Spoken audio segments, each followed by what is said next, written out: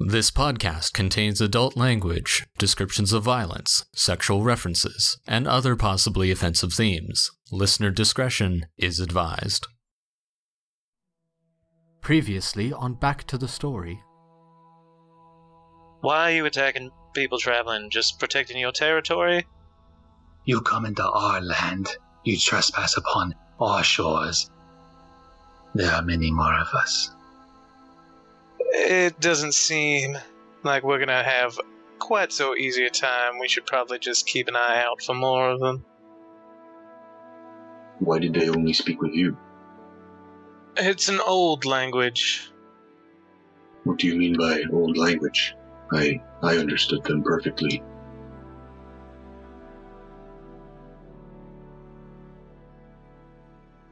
Not full my mouth, but yes. Good, okay. So, coming back into the story, you guys are moving forward, seeing a bridge ahead. Ellory went to scout, and though you can all see pretty well, it is twilight. The light is dimming, though not quite completely gone. You can see this bridge crossing this not incredibly wide, maybe 15, 20 feet gap. Upon the map, you can see the green is sort of more solid ground.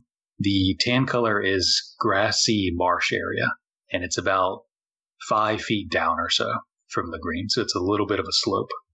And as you guys are moving forward, and Ellory's peering out beyond, searching for something, Ball noticed some bubbles, grabbing Vesper, pulling her, pointing. As Ball and Vesper and then the rest of you see a entity, humanoid, leap out of the water. You see they have some sort of strange headdress with antlers. As they're reaching up, grabs the top of the bridge, leaps up, pulling himself up, grabbing onto the back of Ellory, the back of her clothing, and begin to pull down. Ellory, make a acrobatics check, as this person is trying to grapple you. 12? So, peering out, you feel something suddenly pull you from behind, as the rest of you see this person wrap his hands around the back of her armor and cloth and pull back as Ellory, you fall backwards, heads over heel, into the water as the water splashes all around. And that is what you guys see. And we will jump into initiative.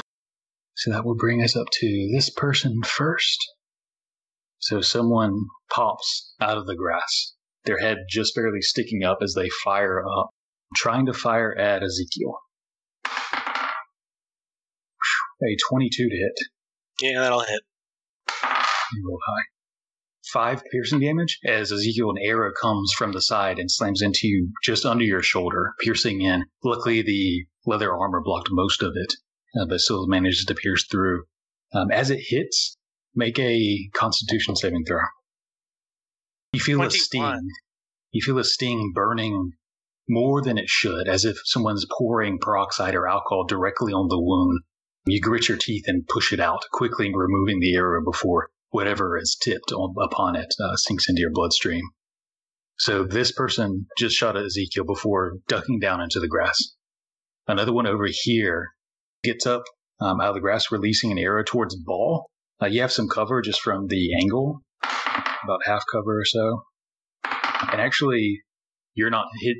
They don't get the hidden bonus from you, or you're not surprised. But that is a 20 to hit. So your AC has +2 added to whatever your normal AC is. So that would just hit. I'm going to use my reaction to cast shield. Okay. So, the arrow... so I guess like maybe the way I see it is like, all right, get Vesper's attention and get and like point her in that direction. And I assume kind of like at the same time is when all this stuff's happening.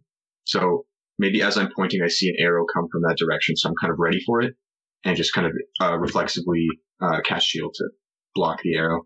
Okay. And are you consciously doing that? Or is it more of like you want to block it and something else helps you do that? Yeah, I think that's what it is. It's more of like I'm ready to block it, and then just the shield is what manifests through. Okay. Yeah. So you're pointing out, you see the arrow, and you kind of put your arm up to try to block it with your armor, but it never hits. There's a flash of light that knocks it to the side, clattering up on the ground. That will bring us up to Kalvyn, as that person now ducks below the grasses as well. How high up is the bridge?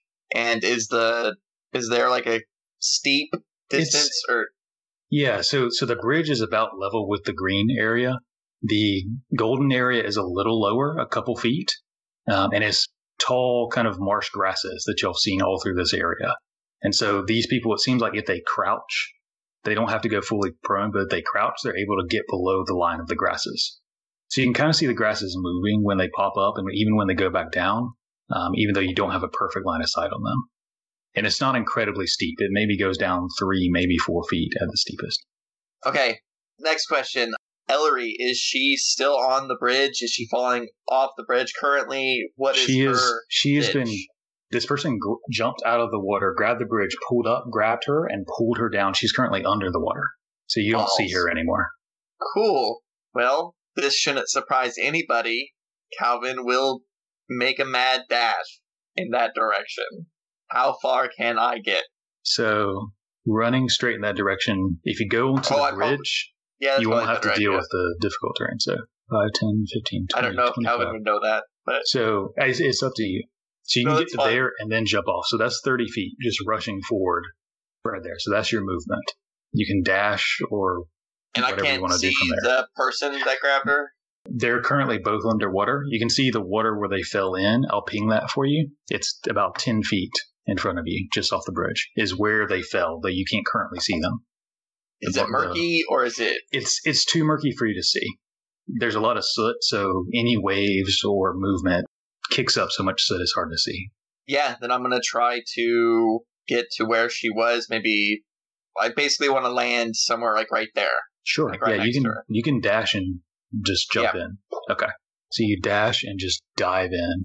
And as you do so, plunges beneath the water, trying to blink open and see. It is incredibly murky. You feel something as you jump in and you hit something. You're not sure who or what as you use your action. You have your bonus action remaining if you have anything to do with that. I don't want to use it just yet. Okay, so Kalvyn, you're currently underwater. You hit something, but you can't quite tell what. How deep is it seeming to be? Hard to tell. It doesn't look over my head. Deep. It's over your head, yeah. Okay. But you haven't hit the bottom yet. So that will bring us up to this person here. You ping their location. So another person pops out of the grass in this corner here. They're going to go for kind of hard to hit. They're going to try to hit ball. Though from that angle probably has 3/4 cover. And I have 20. Okay, so I have got 23 to see normally plus whatever the cover is. The arrow flies towards you and it actually goes just over your head, just sailing over. That will bring us up to this person, Ellory. So you're currently being pulled underwater, and Ellory, you feel being pulled deeper. And then you feel a sudden, that's a natural 20, dealing, you feel 11 piercing damage as something jabs into your side. You then you feel a bubbling pain. As you take 11 fire, because you're engulfed in water, I'm going to give you resistance, so you get 5 fire damage. As this piercing something digs into your side, burning into it. And that will bring us up to Amsen is surprised, Ezekiel was surprised, and that'll bring us up to... I rolled a 22 perception. Okay, yes, then you would see it, yeah. Okay. I was like, technically I rolled better than balls, so... I forgot all this. Let me actually see. Go back to this. Okay, everyone else rolled low. So yeah, you're not surprised. Okay. Then I am going to use my action. I'm going to put a flaming sphere right where I saw that person dive in, the one that shot me. Okay. So a ball of flames erupts. And I can't see anything, but hopefully that'll deal with some of those marsh. Immediately grasses. setting the grass on fire. On the marsh. 4, 5, 6, and I'm going to get there. I will go ram it a square to the east. So to the right? Yeah, to the right. Okay, so the square kind of bumps to that side, setting alight more flames. You don't hear a wail of pain, but more marshlands begin to set on fire. Ending your turn, that will bring us over to this person, which I think I am going to start to move these guys, even though you can't exactly see them. So this person is going to pop up, barely able to see much of Ezekiel. There's an angle on there. He's going to try to shoot anyway. No. The arrow flies up and actually is aimed too low, hitting into the bridge at the corner. It kind of flops over, breaking. And that'll bring us over to this guy. So another of these. And you can see as they're popping up as you're now closer, you can see them popping up with that tanned golden skin. This one's actually going to climb out of the marsh to have a better shot and is going to fire upon you, Ezekiel. It's a 12. No. The arrow flies over. And then they're going to move back into the grass. So you can kind of see the grass parting. You can tell roughly where they are, but you don't have a good line of sight on them. And that brings up to Ellory. Ellory, what's your constitution modifier? 2. Okay. All right, so you're currently underwater, being dragged below, something burning in the side of your ribcage. So, first question, if I'm underwater, how does that affect my ability to use spells with a verbal component? I know the way Mercer plays it is you have one breath, essentially, so she could get one off, but it would reduce, I believe, the amount of time she can be under. I like that a lot. So you can, we'll say with each breath, we'll call it 5 rounds worth of air required to do that. So you can let out some of the air that you're holding your breath. Right now you have about 30 rounds. You can hold your breath a pretty good amount of time, about 3 minutes. So. Okay. First thing I'm going to do is use 2 sorcery points to cast Shocking Grasp as a bonus action on whoever grabbed me. Okay. Is that an attack roll? Yes. Okay. Go for it. That is 19. That will hit. And that will be 10 points of lightning damage. And it can't take a reaction. Okay, so you release lightning into that direction. You have to let out some of the air to do so, but you are able to. And then I am going to try to get away. So you're currently grappled. You can use your action to try to break out, and you used a bonus action with sorcery points to cast that. Okay. So you can use your action to try to break it out. You have to make a acrobatics check or athletics to try to break it out. Okay. That's really good. That's 24. Yeah. So you twist, turn, breaking out, and you're in murky water. You can tell up is up, but other than that, you're not sure where you are.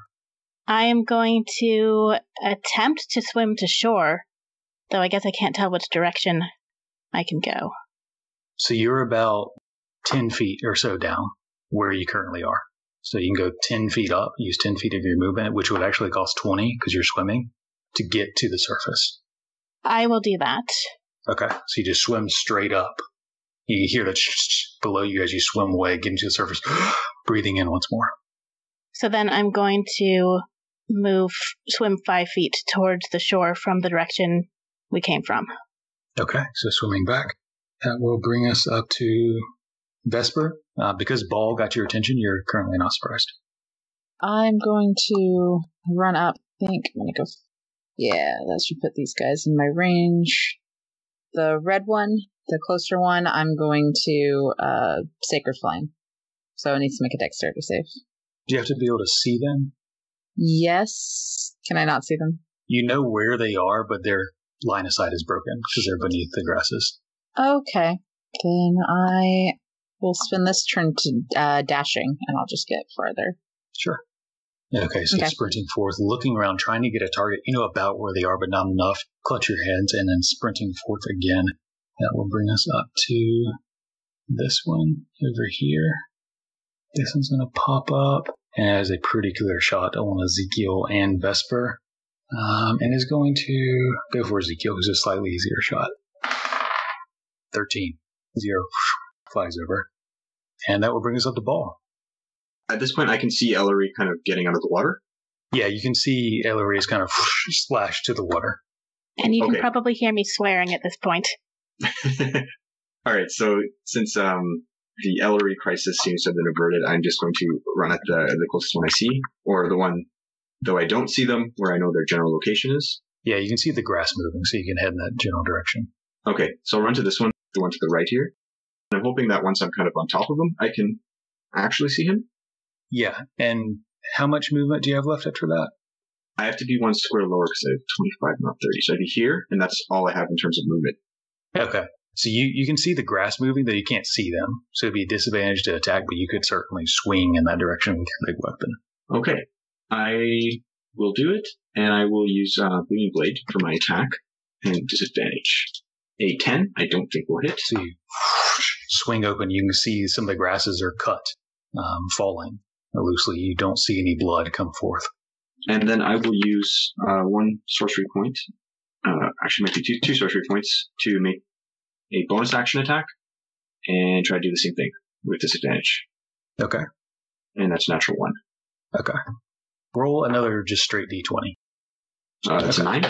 So you have a rough idea of where they are. This time, instead of a sweeping blow, you come down over your head as you slice into the muck, as you pull, and it's stuck for the moment. As you pull loose, you begin to pry it loose. For the moment, your sword is in the muck. All right. And that'll be the end of my turn. Okay. At this moment, this other one, and Ezekiel, is it when they start their turn within 5 feet or end? End. So this one is going to go sprinting out of the flaming marsh grass, coming up to where everyone can see them pretty well at this point. Drawing their arrow is going to fire upon Ball. Ball, you barely hear as something hits you in the back of your armor, falling off without a problem. Another one is going to pop up. This one's going to pop up, get up there, fire at Vesper this time. 15 for Vesper? Just hits. Just hits, okay. Didn't pull out my shield yet, so. So that is 5 piercing damage. Alright, I'm ready to make a wisdom save. That's fun. That's not going to do it. That's a 12. Okay. You feel the pain as the arrow hits you, and then you feel a second pain. As you look down and you see one of the snakes that makes up the handle is now bitten into your hand, and you feel intense rage at this individual elf. Cool. Who kind of moves over to the side. He's going to get about right there. And that's going to bring us up to those purple Kalvyn. So you're underwater. You can hear thrashing around and the crackle of electricity briefly lighting up the murky waters. Kalvyn will try to reach out and grab the closest individual hand. Athletics check. Because he is unaware that Ellory's out of the water. Am I correct on this? Yeah, it's hard to see. Cool. So, yeah, I'm playing it as I would. I rolled horribly, 13.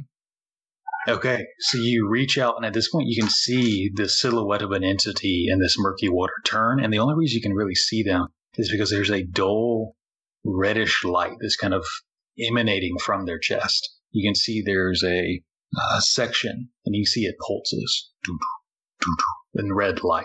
You see this black silhouette of this person. You reach out to grab them, and they take some sort of weapon in their side and just slide your arm to the side. They're much more adept at fighting in the water. Okay, that's cool. Well, then seeing that is clearly not Ellory, I will swim away. Yes. Are you going to swim straight up to the surface, or I guess I further away from them? So it's just you can go whichever way you want to go. You're about 10 feet down, and just movement is half speed. Your swim speed is half your normal speed. Yeah, I'll basically pull an Ellory. What Ellory did, swim to the top, get my bearings, and then move another 5 feet afterwards. Okay. And this person doesn't have a reaction until the start of their turn, I believe, because of the electricity. Right. Okay. All right. So, yeah, you swim away. The electricity is still pulsing, preventing them from moving. So you get to the surface. You have a little bit of movement left if you wanted to do anything with it. I'm good. I think I moved over once, so I'm there. Okay. All right. So you get to the surface, swimming towards, and that'll bring us up to this orange one. Where's this guy? Oh, there he is. So this one, tired of getting bad angles, is going to also get up level to where they can see again. And this one's going to fire upon Ezekiel. Another arrow flies wide. These guys are bad. Finally, the person in the water is going to swim up, catching to the surface right between Kalvyn and Ellory. And they are going to strike out with this strange, something between a machete and a short spear. Is going to strike out at Ellory and then at Kalvyn. I'm going to impose disadvantage since she's 5 feet away. So that is an 18 or a 19. So 18 Plus something. Never mind. Okay. I just look at the numbers. It's a high number. It's whatever. It's 26. Dealing 2 piercing damage. And 6 fire reduced to 3 because you're currently in the water. So I just swear a little bit this time. Okay. And then the second strike is going to go towards you, Kalvyn, as you try to interpose your shield, but sluggishly pushing through the water. They're going to turn towards you. That is a 2. So they turn quickly trying to hit you and just run into heavy armor and is unable to penetrate. At that, he's going to go back underwater. Beneath the water once again. And that will bring us up to Amsen.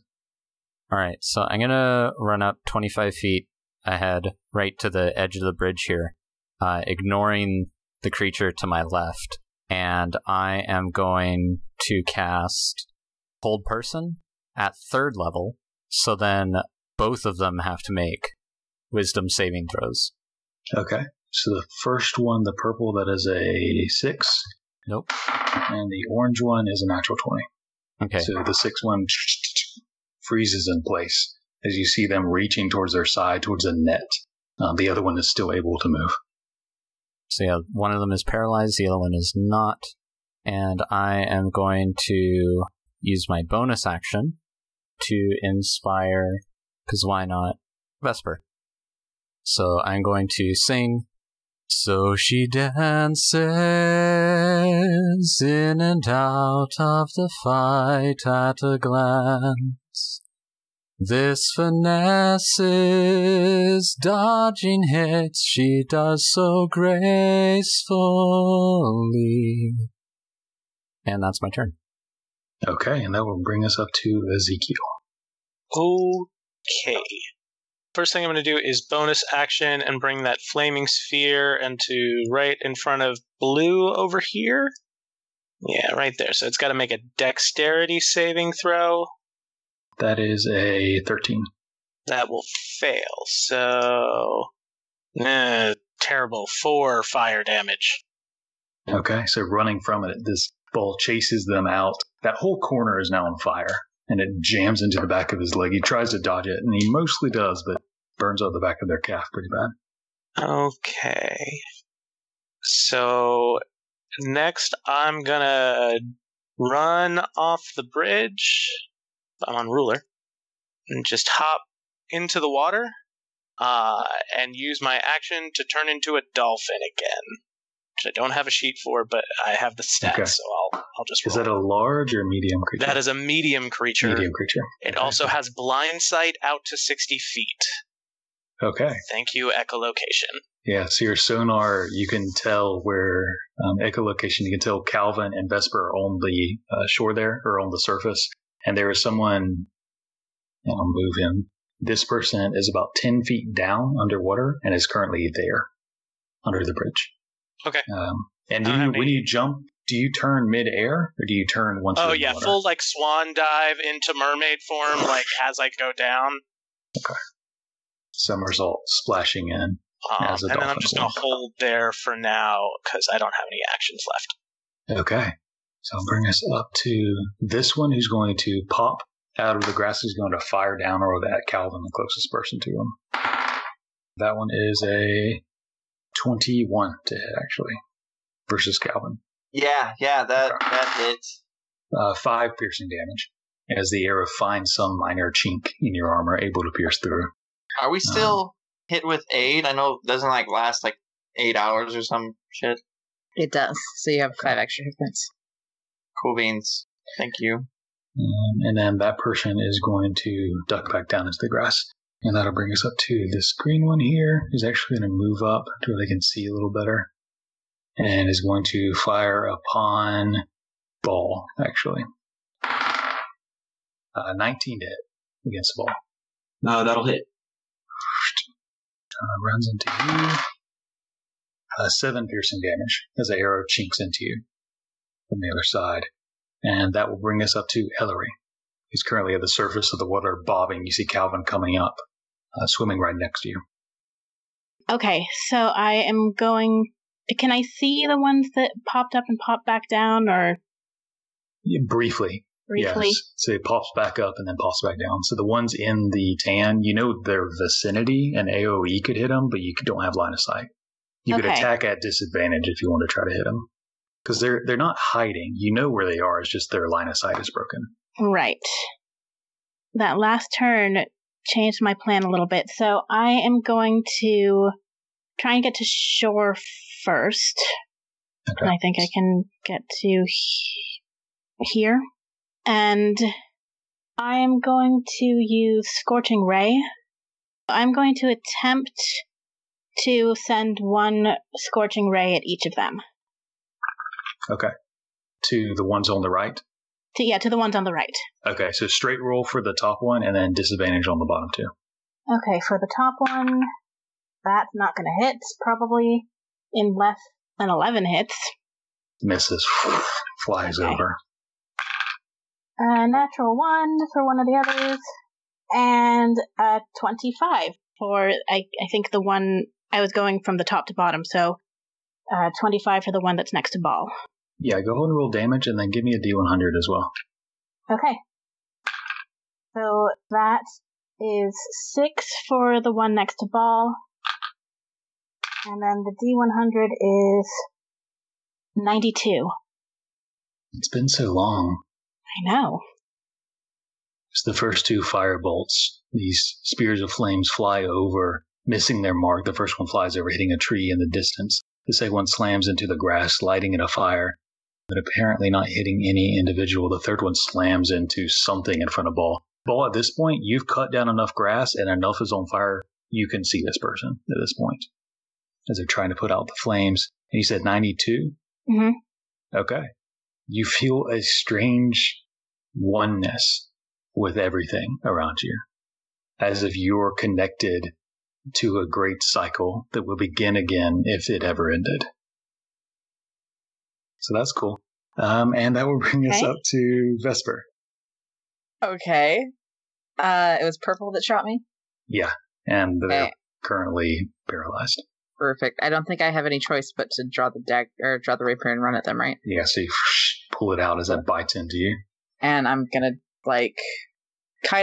since they're already frozen, I'm gonna try and, go between the ribs and hit something that's really gonna do damage. Sure. So at advantage as you're doing so, grabbing the back of their neck, drawing and driving the rapier, pressing it through. 19, 26. Yeah, and that's a auto critical. So this is less of an attack and more of you position it and then you push. That is 17 piercing damage. And then roll another 3d6 for me. Oh shit. Do I get a sneak attack, right? Also, because it's... yeah, you would because of advantage. So roll the sneak attack first. An extra 2. Okay. And then roll 3d6 for me. 6. 8. Okay.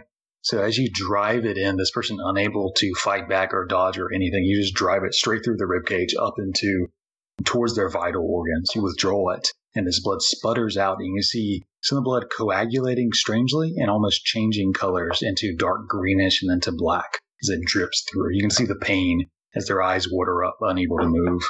And that will bring us up to this person, who's now no longer hidden from Ball. And is going to do something real stupid. Dropping the bow, just letting it fall down, is going to reach down to their side, towards a net, and is going to launch it up towards you, Ball. All right. That is a 19. All nets are at disadvantage. I remember from when Wink had it. It's either within melee or outward long range. Okay, I see it. So instead... That is a 17.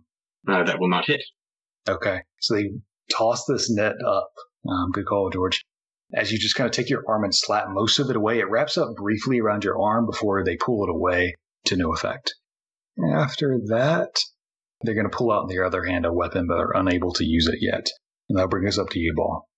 I am going to, take a swing here. So Booming Blade with my greatsword, and now it's at not at disadvantage. Yeah, straight roll at this point. That's a 12. Comes down, and they're just able to turn to the side and dodge out the way as they pull the rope free of your arm, just enough to pull your strike to the side. I think having missed repeatedly, Ball's going to you're going to see some frustration, and Ball kind of roars out, and as he does, I'm going to trigger Mantle of Flame. So I'll kind of, like, instead of just hearing the sound coming out of my voice, you also see at the same time, like, steam kind of come out of my eyes, and they turn red. And yeah, that'll be the end of my turn. Okay, so burning coals erupt out of your eyes as the flames begin to burn around you. This person's eyes are growing wider in fear. I'll bring us up to blue guy who just can't fucking get a break.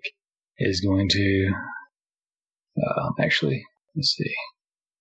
Is going to get right there. Is going to shift around, watching the burning sphere out of their corner of their eyes. They're turning, grabbing something, and throwing it towards Amsen as a net comes towards you. That's an 8. As the net flies over, you duck under it as it lands on the bridge behind you.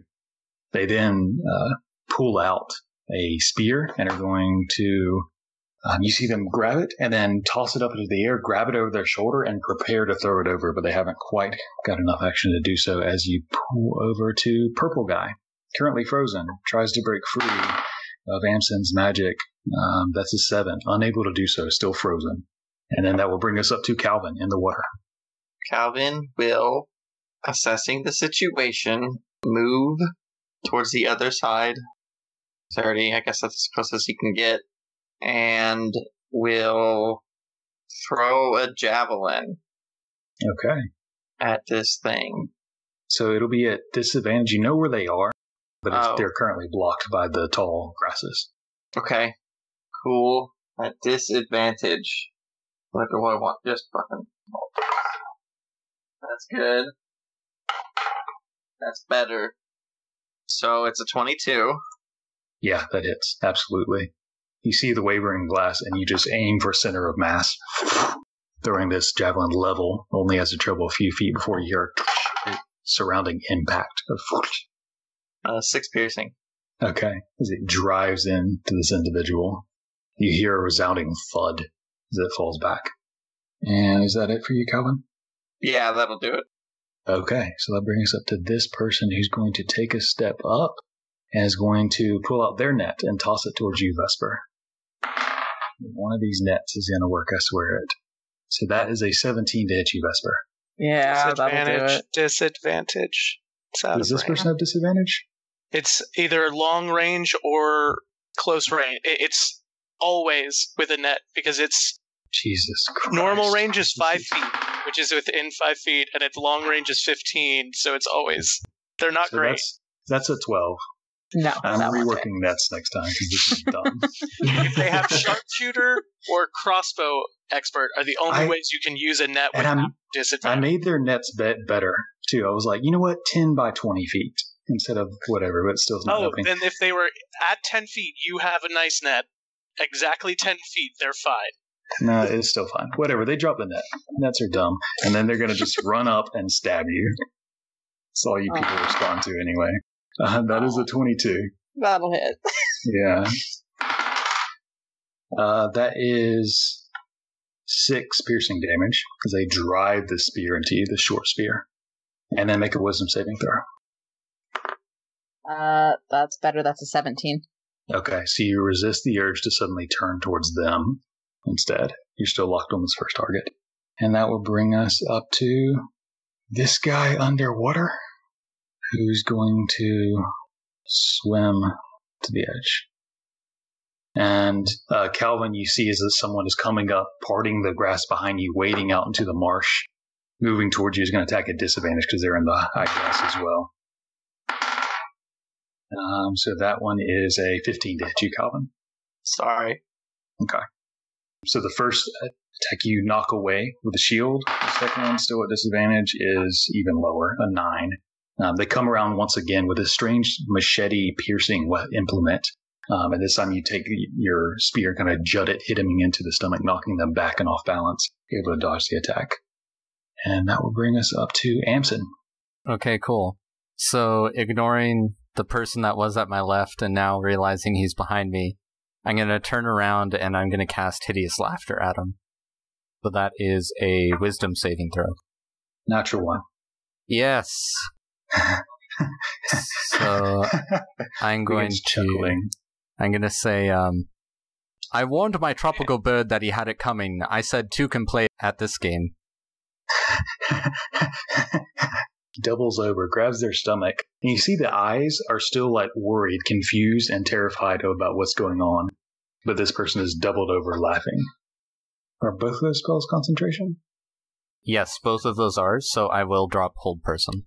Okay, so the other one comes free. Anything else for your turn? I am going to move 30 feet towards Vesper, so that I am now on the bridge, and that is my turn. Okay, and so that will bring us up to Ezekiel. Yeah, so cool fish move. Did not work.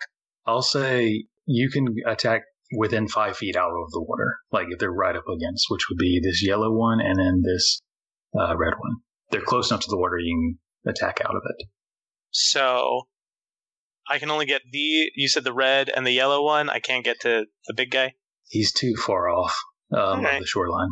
Well, I'm gonna at 50 feet, so I can get to that guy. I'm actually gonna dolphin swim and leap out of the water and try and slam him. Which is, oh shit. Okay. I don't have that character sheet. It's not a great attack bonus, but that is an 18. The dolphin swims through. Kalvyn, you see a fin as it launches out of the water, flying through the air, slamming into the person right in front of you that you just hit with a javelin. So go ahead and roll damage. Okay. So I get an extra d6 because I charged beforehand. So that is 2d6. Not bad. That's 9 bludgeoning damage. And I will quick drop a 2nd level smite into that as well. So that is... Love a dolphin smite. Gotta love it. Just a leap out of the water and a flash of light. Ooh, he's not gonna like this. 12 radiant damage. The shining radiant dolphin smashes into this individual, knocking them back as they scramble to try to keep their footing. As the dolphin kind of lands halfway in the water, halfway in the muck in front of them. I want to use a flaming sphere, but I am actually going to use my bonus action to become a boy again over here. Okay. So taking human form once more, just 1 foot in the water, 1 on the marsh. And that will bring us up to actually him in front of you. Being suddenly smacked by a dolphin that's turned into a human is just going to flail wildly at you, Ezekiel. So that is a 14 to hit? Nope. And a 22 to hit. That will hit. 10 piercing damage as they strike out with this short spear. And I lose my flaming sphere. Okay. The flaming spear dissipates. That's going to be his thing. And he's actually going to take a step back. So, Ezekiel, you'll have an attack of opportunity if you want to use your action to do it. No, I don't think I actually have my staff out, so I'm not going to punch him. Okay. So he gets back there, and that'll bring us up to this green one here, who's going to, seeing the harder targets in the grass, is going to turn towards Vesper. I'm going to use cutting words. Okay. 17 minus plus 6. Okay, so 17 against you, Vesper. Oh, God, yeah. Okay. 6 piercing damage. Okay. As the arrow hits into your side, make another wisdom saving throw. Awful. That's a 10. Okay. You feel another bite into your arm, and you turn to see this person, this green Verdana, standing there, and you're filled with rage, and you want to go towards them. Sure. That'll bring us up to Ellory. This person's actually going to take a step or 2 back. To Ellory, you just have climbed to the other edge of the shore. You see Ball standing, towering over this one, uncovered in the grass. It's now burning, and then this other one doubled over in front of the bridge. I'm a little bit conflicted here, but I think I'm going to do, because some of them have grouped up a little bit, I am going to go ahead and send a little ember of flame over above the red one.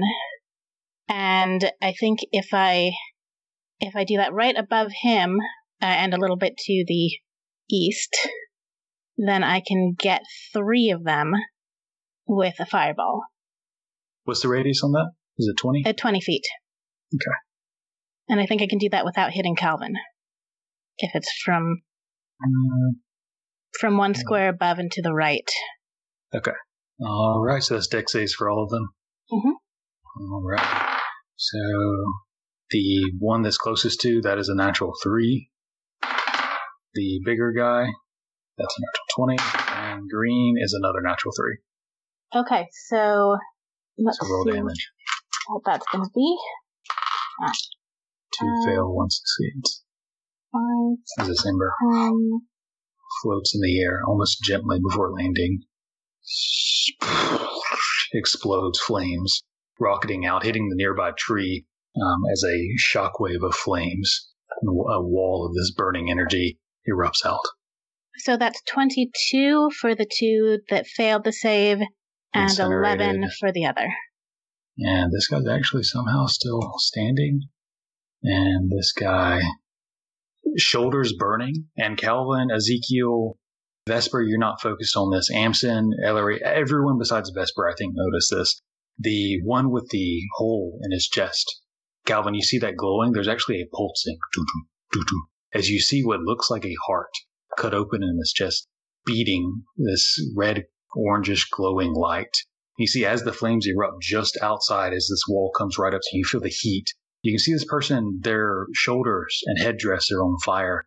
Their eyes blackened, show no pain, no remorse, no emotions whatsoever. The others, one has been incinerated, falls to the ground, burning, wrapping themselves from the pain as best they can, as the other one is, skin is sloughing off from this extreme And fireball. that is another wild magic surge. Okay, go ahead and roll a D100. 40. So you regain 2d10 hit points. Nice. Good job. Yeah. So you feel a sudden surge of life continuing to flourish. Vesper, that brings us to you, and you have to go towards the green one. This still has flames kind of burning upon their arms and shoulders. Nosy. Well, alright. Just dash, I guess. There. Yeah. Alright. Voice of a turn. So you're going to take 3 attacks of opportunity. Okay. The first one is a 17. Yes. Okay. Dealing 6 piercing damage. And I don't think this one has hit you, so make a con save as well.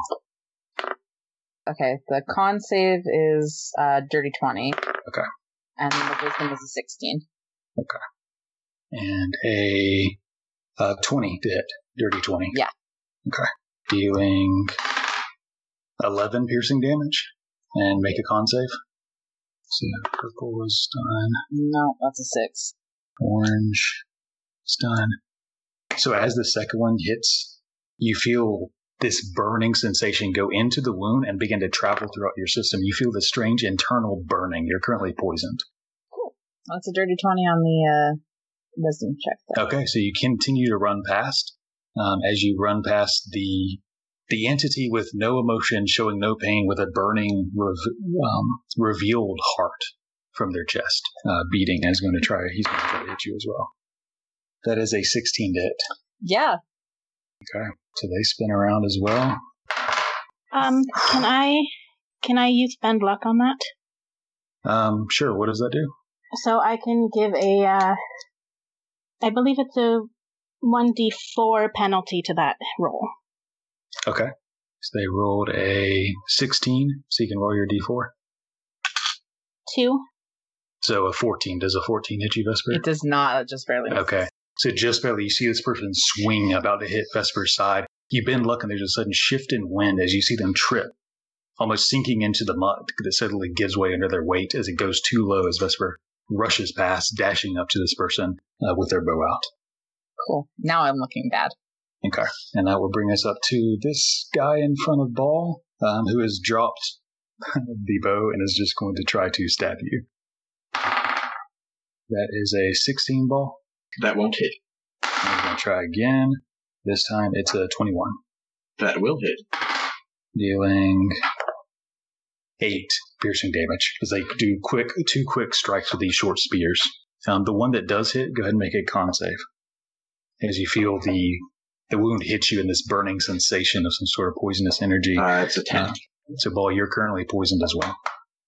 And you said it was 8 damage, sorry? Yeah, 8 damage. 8 piercing damage. Do they take damage from your mental flame if they hit you? Or is it only if you touch them? Let me check. I think they do, actually. I think they do, too. Any creature takes fire damage equal to your modifier if it hits you with a melee attack. Yeah, so that would be 3 fire damage. Yeah, so as it strikes into you, the flames are now beginning a full tornado inferno as it burns into his hand and wrist as it gets too close to you. Seeing that, he's going to back away and jump into the water. You get an attack of opportunity if you want. Okay, and the poison effect, what exactly does that do to me? So you're currently poisoned, which means you have disadvantage on attacks and checks. Okay, well, with disadvantage anyway, I'm going to use my Warcaster feat to cast Booming Blade as my, I guess, attack of opportunity. Okay. Disadvantage 8, so nothing happens. This thundering sweep. Too slow, though, as you feel yourself becoming woozy and dizzy, leaning from side to side from this poison that's rushing through your veins now as they dive into the water and begin to swim across, swimming up to you, Ezekiel. And that will bring us up to Bull, actually. Okay, I'm going to use my action to use 5 lay on hands points to cure myself of this poison. Yeah, so tap into yourself, the poison vanishes, the burning sensation dissipates. And I don't have jump on myself, but I'd like to try to jump across. Okay, make an athletics check. 13. 13? Okay. Let's say you can get about there. So just flat-footed, no running start. You just leap and get about there. Sorry, just to clarify, I want to jump across the water, so I wouldn't do a running jump. Okay. So you could use some of your movement to back up, and it'll get you a little further to then do a running start. So you'll get a little bit further if you do a running start. Okay, yeah, that's fine. I'll just be... Okay, so you splash into the water there. And then, I'll just be paddling, trying to get to the other end, and that being my turn. Okay, and that will bring us up to this guy who's laughing on the ground. He's going to save at the end of his turn. So that's a wisdom save 13. So still continues to chuckle, laugh. That'll bring us up to this guy that's pretty heavily wounded, looking around. He's going to run this way and is going to throw their short spear. That is a 12 to hit you, Vesper. No. Okay.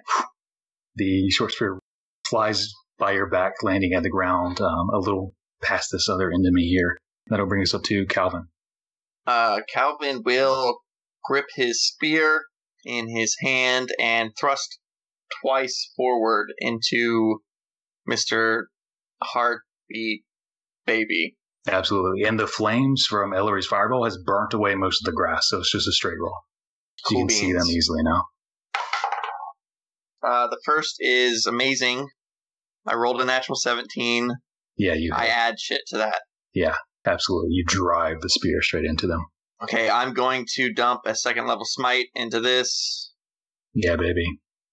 Okay, so 3d8 plus my regular damage. I know how to play this game. It's been a while since we've had combat, to be Another fair. d8. As you get low, drive a perfect strike. Spartan 300 style. This goes right to the heart, flaring with radiant energy, burning into the flesh. So that is shit. That's 14. 14, okay. 14 damage, and then I'm going to attack again. If I can find it. My special dice. That's not as good. It's 19 to hit total. That will hit as well. Hey, guess what? I'm going to dump another smite into that shit. Okay. And as you are striking into them, the blood that withdraws, as soon as the blood that you inflict these wounds upon, as soon as the blood is withdrawn into the air, it ignites into flames. Okay. Its flames begin to burn you as well. This one's just going to be a level 1 smite for the record. I know how to math. 17 total damage. Okay. And you take 7 points of fire damage between the two strikes as their blood ignites in fire, kind of spraying around them as each time you wound them. This person has gone from looking pretty hardy to looking pretty wounded, but you can only tell from the body as their face is emotionless, shows no pain, no sign of backing down. Are you staying where you are? No, Kalvyn's going to shift 5 feet. You can't 5-foot shift. You could use your movement to move. Just because it's difficult terrain, so it technically calls 10 instead of 5 feet. Cool beans. I am going to run to Vesper, is what I am going to do at this point, if I can figure out how far that is. Yeah. I know so how the to tan part is double, but other than that. 5, 10. Yeah. Okay, so, yeah, I want to get to here if that's possible, which would be... Sure. Yeah. Okay, You should next, yeah. Cool. And I'll take that attack of opportunity. I believe he actually uses reaction trying to hit Vesper. Oh, well then, fuck that guy. So yeah, I just realized that. So yeah, you run away from him. He tries to hit you, but you're long trudging through out of the marsh and on beside Vesper and this wounded Verdana in front of you. And then can I use my shield bash on this guy to knock him prone?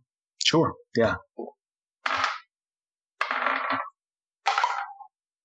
I rolled a 20, dirty 20. Yeah, you hit. And you actually deal damage because of your fancy new shield. Yeah. Max damage for a total of 8 bludgeoning. All right, so you slam this not very pretty looking rough shield, but with these kind of serrated implements onto it. You just slam into it, driving your shoulder. They're knocked off their feet as they fly back. You can see as they hit them in the skull, the blood begins to pour down the side of their temple as they fall back and onto the ground. Bow still in hand kind of falls out onto the ground as they're on their back. And I believe that's your turn. Yeah, I'll take a break from now. Okay. I won't do it anymore. Oh, Kalvyn. This person is going to run up towards you. Amsen is going to go ahead and try to strike you. That is a 24 to hit. I'm going to use luck. So he has to reroll. Reroll? Okay. So that's a dirty 20 instead. Yeah, I guess that hits. So 8 piercing damage as they run up, 2 hands, and drives this short spear into you. They withdraw again and try to strike. This time, that is a natural 1, as you're easily able to duck under this as their foot slips on the slick and wet bridge. And that will bring us up to the big bad boy, who's looking pretty wounded at this point. 5, 10. He's going to run up, not done with you, Kalvyn, and is going to try to hit you. That is a dirty 20 to hit. Yeah. And the second strike is a 13. Yeah, that does not. I didn't think so. So the first one does hit, dealing 6 slashing damage and 9 fire damage. As this machete, now covered in its blood, is now on fire as it's striking at you. And that would bring us up to Amsen, who now has this Verdana in front of them, looking fairly untouched at this point. All right.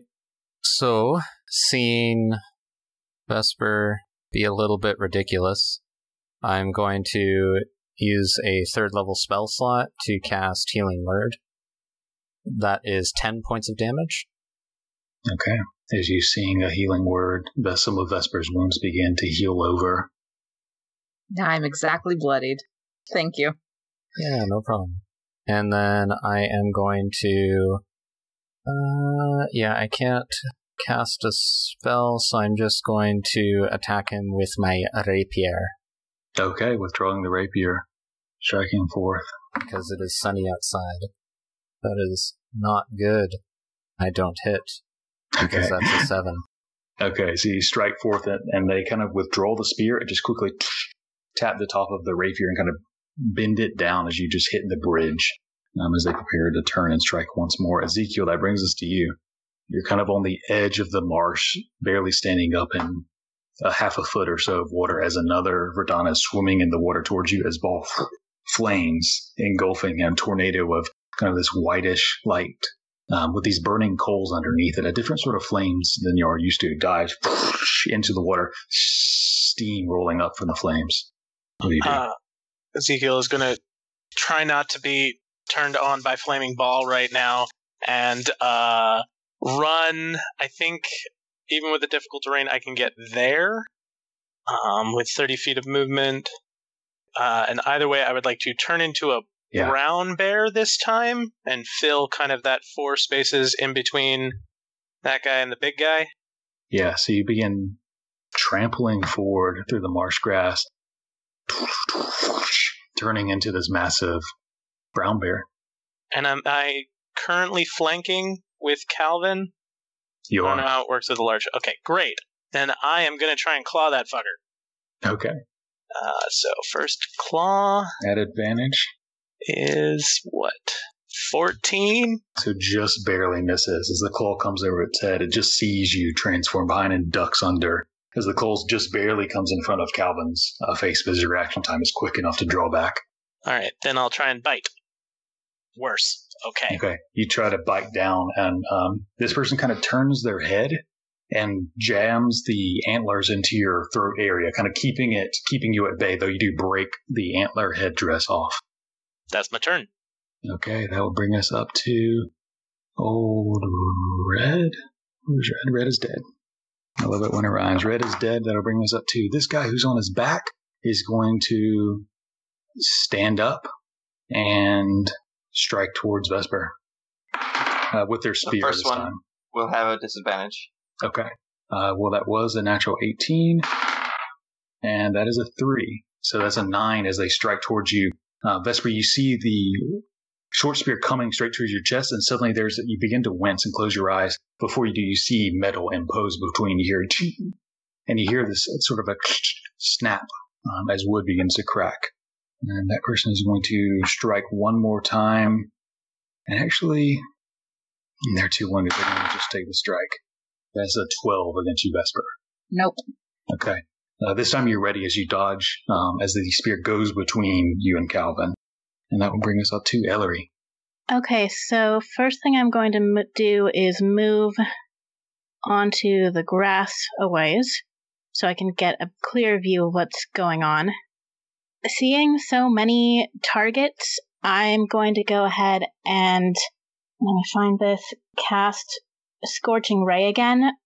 1 ray towards the one that just tried to hit Vesper, 1 towards the one on the bridge with Amsen, and 1 towards the big one. Okay. So we'll go left to right in that order. Okay. So bridge first. Yeah. Dirty 20. Slamming into them. For 7 points of fire damage. The fire begins to burn into them, into their side. Amsen, you can see the pain as the left side of their face is being burnt. You turn, spin. The second one going towards the big guy in the center, heart beating, pulsing red. That is 19. That hits as well. Slams in. For just 3 points. Okay, the flames roll over. And then the This last individual. one is 22. That hits as well. Even with a little cover, you just angle it just over Kalvyn's shoulder, slamming For 10 points. as that person goes flying, burnt and dead. And that is my turn. Okay. And you can all see as we move to Vesper. This guy's dead. The one is dead, flung to the ground, burning in the grass. The one in the center with the broken headdress with the pulsing heart is currently on fire, their shoulders. They show no pain as they continue to fight. The rest of them are looking pretty wounded, besides the one next to Amsen and the one still laughing on the ground. That brings us up to you, Vesper. Okay. Green is dead? Green is dead, yeah. I'm trying to mark him off. Get a map. Am I still compelled to fight purple then? Or No, your target is dead, so you're currently free. great. Until something gets you. I'm kind of going to reel back then, I think. Coming back to myself, and I'm going to cast Lesser Restoration on myself, so I'm no longer poisoned. Okay.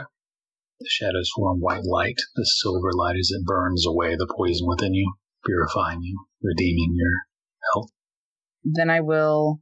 No, can't do anything else. So that's my turn. I'll turn around to face the one with the beating heart and just get ready. Okay. That'll bring us up to old Yeller, who's going to continue to swim away from the giant. While you do get an attack of opportunity, though attacking with anything but a piercing weapon in the water is kind of difficult. You can certainly try. Okay, I'm going to try anyway. Now, in terms of difficulty, is that disadvantage or is that just a penalty? Okay. So I'm going to do Booming Blade with disadvantage 15. Just barely hits. Cool. So regular damage is 8 slashing, and then the booming part is 1 thunder. Okay. And yeah, if he continues to move, it would trigger Booming Blade. Yeah, and he does continue to move. So he takes that 1 thunder, is that right? Yes. Or no, 8. He takes the 1. 8 more. He takes 1 thunder plus another 8. Okay. So he's swimming, gets to the shore. As soon as he stands up, there's this loud thunderous cacophony that goes around him, and you see as if the left side and then the right, his ribs begin to like be bludgeoned in from just the sheer sound. His ears begin to drain blood, as he is going to also stay clear of the goddamn bear and is going to come up to Kalvyn and is going to try to strike him. Natural 20, and the second strike is a 10. So the first one hits. Good shit on that. So you take 8 piercing damage, Kalvyn, as he drives up low as you're kind of distracted between the falling dead and the beating heart of the strange entity. And that will bring us up to Ball. The steam of this marsh water is kind of flowing up as you're surrounded by these flames. There's a strange mix of this white silver flames and this orange, deep, burning red and orange flames, the same color as the coals of your eyes that seem to manifest from the anger and frustration you felt. All right, and that anger and frustration is going to continue as I try to catch up to this yellow elf. I think is it half move in water? Yeah, it's half move actually in water because you're swimming, and then half move in the yellow because the grassland is like this rough terrain marsh. Okay, so I have 25 move speed. I have no idea. Does that mean I even get out of the water? So you can go, I'll say you can go up 15 because I think you did 10 last time. Okay, so maybe up to there. That's cool. Yeah, so you can swim towards, get to the shore, step into the thick marsh. This area has been burnt entirely. You can see the flames starting to spread down the left and right sides. Okay, and then I'm going to angrily swing at this one. I'll use the Phoenix Blade this time. So, does a 19 hit? A 19 will definitely hit. So that'll be 14 slashing. Wow. That decimates him. All right, and then it'll be 7 fire damage to the headdress guy. Okay. And you can see the flames don't seem to affect him as much, though they still do burn him. And it might do extra. I'm not sure if when I roll fire damage on my turn, so it gets an extra 3. So it'd be total of 10 fire damage to that guy. Okay. So your flames burn through whatever resistance this person has anyway. As you see though the face half burnt, though the muscle is cut open, they still stand stoic, unmoving, though their body is falling apart. As the first strike with the Phoenix Blade just comes through, a clean, flaming cut. Decapitation as the head begins to roll, as the flame continues on, striking in at the back of this other entity. Is that your turn? Yeah, that's all. You know what? I'm going to do one more thing, just because. With my bonus action, I'm going to cast Compelled Duel and just try to get that guy's attention. Okay. Is that a wisdom save? Or? It is a wisdom save, 14 DC. That's a 6. Yeah. So the flames hit them as you see the head slowly turn. Half of the face melted in flames at this point. Okay, cool. So maybe I'll cast that, and as I cast that, I'll look to the headdress guy and say, "Hello, do you understand me?" Okay. And that will bring us up to this guy. Guy's still laughing on the ground. Makes another save. No, continues to laugh. You told a really hilarious joke. This guy, this purple guy, has no damn spear, has nothing. Does he have a knife or something? No, he has a short bow. That's not going to work. So this guy is actually going to, he's going to go get a spear. And get it right there. So, Ezekiel, you would have an attack of opportunity against him. Okay, I will take that. Maybe I'll hit something. And actually, 24. Vesper would get it as well. Ezekiel, go ahead and roll damage. 12 slashing. Vesper, you don't need to roll. As you begin to turn to strike towards the claws, the bear claws just rake against the back, lifting them up into the air as they falls and kind of rolls to a stop besides his dead Verdana comrade. And that will bring us up to Kalvyn again. Are we beyond the point of diplomacy? I'm just going to stab at him. I don't even fuck around. Okay. That's my bear noise. Okay. I really wish I had some. The 19s were. I rolled a natural 19.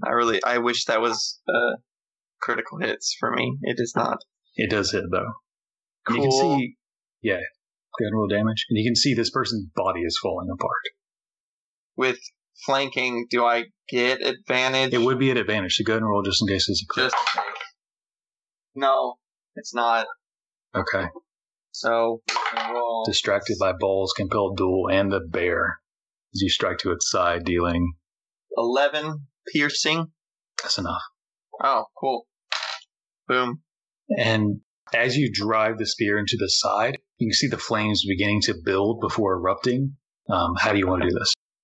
I want to kind of take a step, like leaning forward with my shield, kind of taking a step back on my back foot, resting, pulling back my spear, and aiming the strike, going straight for his heart. Just a quick thrust straight forward.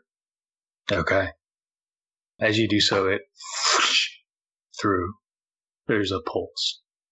One more pulse of this beating, strange heart before flames erupt out from it, driving down your spear, flinging towards the bear as well.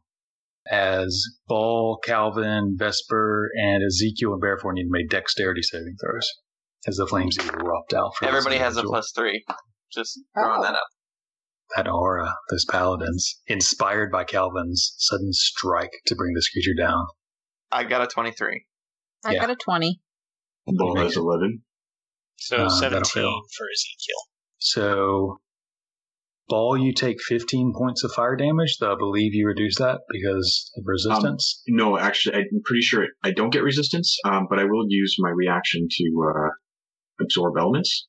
So, yeah, basically resistance. Okay. So as the flames roll out, Kalvyn, you can use your shield to block it. Vesper and Ezekiel try to dodge it as best they can, taking 7 fire damage instead. And Ball, as the flames... I am resistant, so that's halved again. Your resistance halved again. And as the flames roar towards you, Ball, how do you absorb the elements? Do you breathe it in, channeling your fire ancestry, or does it kind of just be pulled into your tornado of flames? Yeah, I think it's a combination of both. I think it's kind of like, as it happens, I just kind of brace myself and breathe it in. And as I do, the flames around me kind of, they grow. Absorb elements does kind of allow me to kind of harness some of that energy. So while I have it harnessed, it's kind of like the whole Zelda thing where you charge up your weapon and you have like a little glow to you. Yeah, absolutely. So the flames roar out and some of it still burns upon you, but you breathe in a good bit of it as it joins in with your own flames. This sort of mixing, combating flames of the silver and the red. And so, Kalvyn, you killed him dead with your first strike. You still have your movement. There's one on the bridge with Amsen, and then one other still laughing. Yeah, I'm going to book it for the bridge. So it'll be difficult terrain to move towards your own person, but 5, 10, 15... Actually, you can get there. You're just moving around. Right there. Yeah. And let's see here. Try this again. Can I see Amsen? Yeah. I would like to cast Shield of Faith. All right. So what does that look like as you cast this? I don't think you've done it before. Probably not.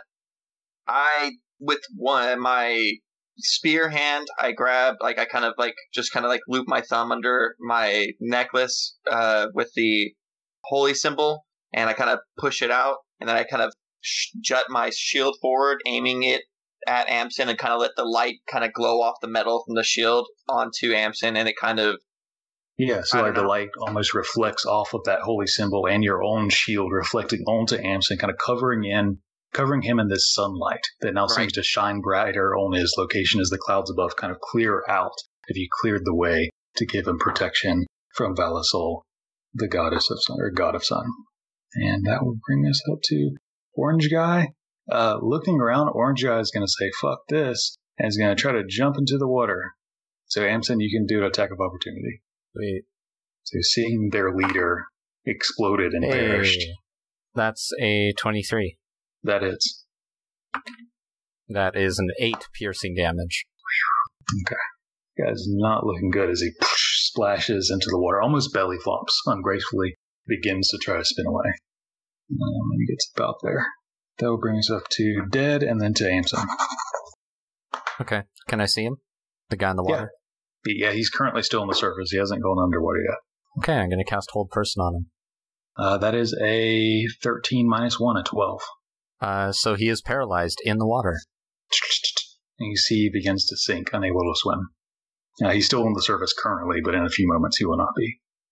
All right, and I'm going to, since this guy is no longer laughing his ass off and realizes that he's been doing that for the last 24 seconds, I'm going to, I'm going to go up to Ellory, closer to where Ellory is. She's on the other side of the shore still, and closer to that guy that's still on the ground. Okay. And I believe with concentration, he stops laughing? Yeah. And he's just kind of recovering himself, looking around, just beginning to get a sense of what's been happening. And as you move over, that'll bring us up to Ezekiel, bear form. Okay. I have to upward so I can get to there. I will, transforming all over the place, drop form, I think. Let me, 25, what is the range on this? 30 feet. Okay, so I will drop form back to regular Ezekiel, and then I will thorn whip the guy to try and pull him to shore. Sure. And he's currently paralyzed, so I believe you get advantage on that. No, that's just damage. It's the same roll as this. We'll just take that. 22 to hit. Yeah, boy. Yeah, you hit him, and he's pulled 10 feet? Yes, and weirdly enough, Thorn Whip counts as a melee spell attack, so I crit on the paralyzed, so he gets 10 piercing damage. Oh, good, okay. So you run forth and bear, and then mid-step you kind of slide into ASMR form once again, whipping up as the Thorn Whip wraps around his sinking form around the neck as you pull, and they kind of twist like a top. You're pulling a lawnmower as they kind of twist midair, falling into the muck, with some of the thorns still embedded in them. He's still frozen and bleeding. That's my turn.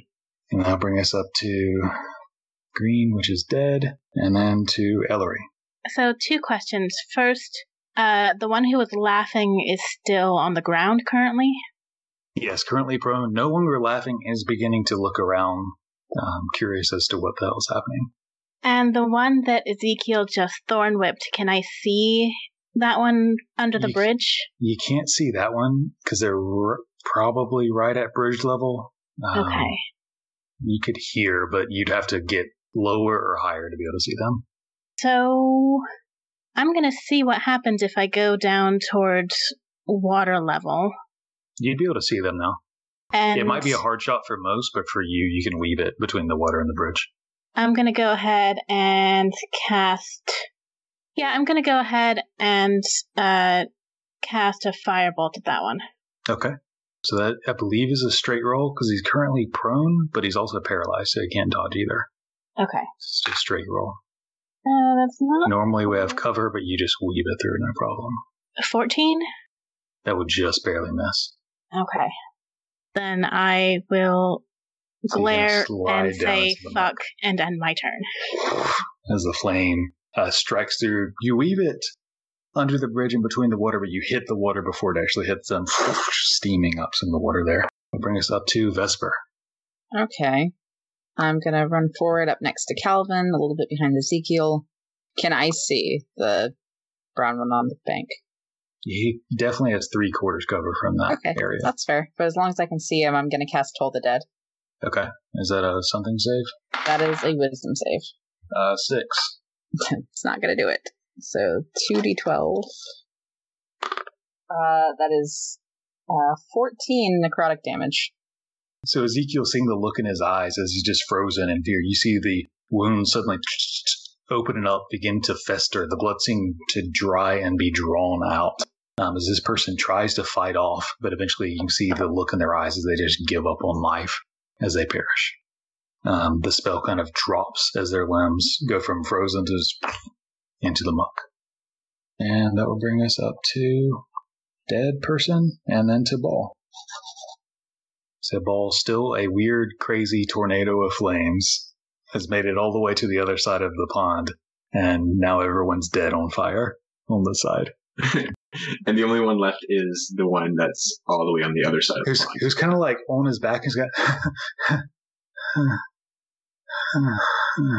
like looking around, like hasn't even got a chance to look up, but is just seeing that entire north bank is just alight with flames, which is slowly burning along the marsh.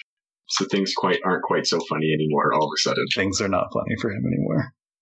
All right. I don't think I can get anyone close to him within a turn. Yeah, I don't think so. I guess I'll just kind of start walking towards him. Nothing else really for me to do. Is it still half movement here? Half movement on everything but the green. The yellow is kind of high grasses and marsh, and it's kind of this thick muck that you have to trudge through, and then the water you have to swim. Okay, on everything but the green. Okay. Yeah. Well, I guess with my action to dash, I should be able to get onto the bridge. No, not even. I'll get right beside the bridge, and I will end my turn there. Okay.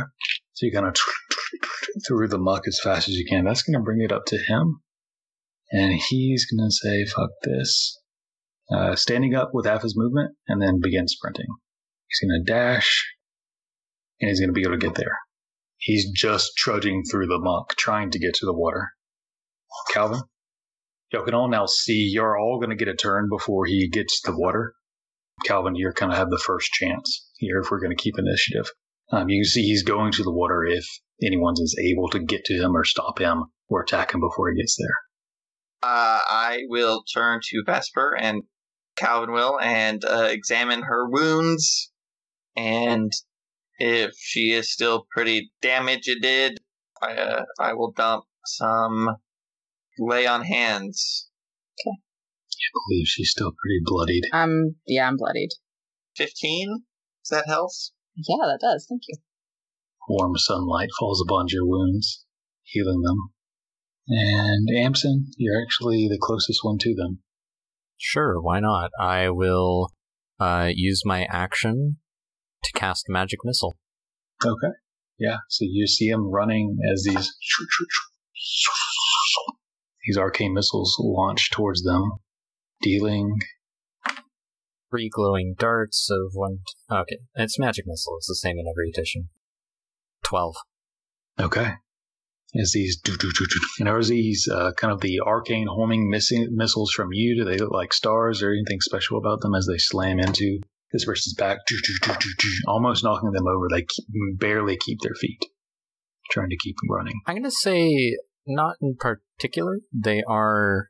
I'm going to say that when Amsen casts them, he's like juggling the 3 darts, and then he throws each one at them, and they're like purple balls of force light. Okay. So these purple balls you throw into them rapidly back to back. And that brings up to Ezekiel. It's still up? Yeah, they're looking pretty heavily wounded. Alright, I want to figure out what the hell is going on here. So I'll just reach across, kind of like twist my hand and do one of those like upward grip things and do one more entangle. Okay. Is that strength? Strength save. So that is a -1, 11. That will not make it. Okay. He's restrained. The reeds and grasses wrap around as he's trying to pull up out of the muck because he's now stuck with these roots grappling him to the floor. So at this point, you'll have a round or so to kind of get up to him at this point because he's still struggling to move. Just kind of pushing forward in the sake of time. You all can kind of basically get up to them. He failed his second roll as well. As he's still trying to get free, but you're all able to get to them. He's heavily wounded, and he's still trying to break free. I'll try. Go ahead. I was just going to say Kalvyn is going to be a lot more interested in letting him go. Not he won't encourage other people to stand down, but he'll be trying to mend anybody's wounds. That's his concern. So Ezekiel will go up and try Sylvan again. Seriously, what the fuck? Man, don't getting the voice all wrong. What the fuck are you doing out here? And why? Ezekiel, make an intimidation check.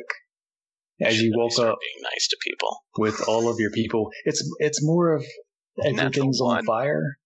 Oh shit! If everything's still on fire, Ezekiel won't be talking. I'll try and use shape water to at least get things wet enough where it won't spread quite so much. So you kind of like see him and begin to move, and like, damn it! Turn to the side, begin warping the tide to kind of come up and put some of these grasses out. I'll use control flames to help contain the fire. So Kalvyn's healing people, Ezekiel and Ellory are helping with the flames. Between both of you are able to do this pretty quickly. This guy is trying to escape. So Amsen, Vesper, Ball. I'm going to walk up to him. I'm kind of still in flames, and I'm going to say, can you understand me? Are you trying to? No, I think he's just kind of saying it. Probably, like, I think in common. Okay. You can see he's freaking out. What the fuck? What the fuck? And he's just trying to get out. Like, every step you take, he's just trying harder and harder as these flaming giants and all these massive people are heading towards him. The rapier, did the snakes bite and then recoil, or are they, like, still in my hand? They're still in your hand. Okay, I'm kind of just standing off in the back, I think, and just watching and just holding it down to my side. A little bit in shock, I think. Sure. So Amsen, that brings us to you. Everyone else is kind of distracted with trying to heal someone, not really concerned about this guy, or dealing with the flames, or more important, or just in shock. As you see Ball standing next to him, what do? You can see he's like pulling on a root. It kind of snaps as he's beginning to get loose. You have a feeling he's probably going to escape in not too long.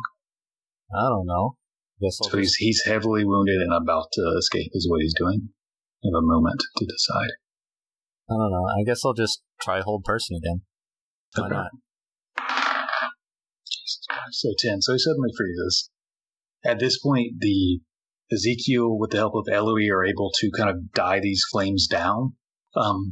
Ball, you notice some of the flames are dying down, but there's these orange and red flames that remain.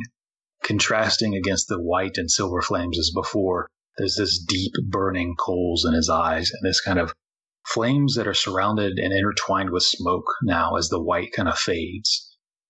As Kalvyn, you're able to heal as well. And you see this person's now frozen. At this point, you guys can basically do whatever you want with him. He's wounded enough. He's half tangled and now paralyzed. So it's y'all's choice what you want to do now. I'm going to say while everyone is kind of regrouping to get back here, in that time frame where they're probably, I assume, making their way back, Ball's going to kind of grip him by the shoulder and say, why can't you understand me? I don't know if that's going to burn him at all. I'm not against that happening. Okay. As you do so, as you kind of grab him, kind of frustrated, trying to get through, trying to communicate to this person that you can understand them, but they can't understand you. As you grab and grip the shoulder and squeeze and kind of shake a bit, as you relief, you feel the burning. And as you pull your hand away, the flames kind of burn into their shoulder and up their face. You can see, though the body is frozen, you see the eyes kind of blinking, watering, as you see the flames kind of burning away the skin, revealing flesh beneath, even some bone. You see frozen in running stance, and suddenly as it falls limp into the marsh. The flaming shoulder kind of into the moist ground.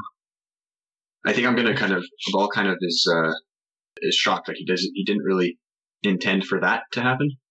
And he's going to immediately try to bring him back and put in point of lay on hands into him. Okay. So as you put your hands still flaming on there, the one point kind of dissipates at the same time as you put it in there. You're going to have to push more in as you just burn the chest further. If I see Paul doing this, am I close enough to run over and cast Spare the Dying?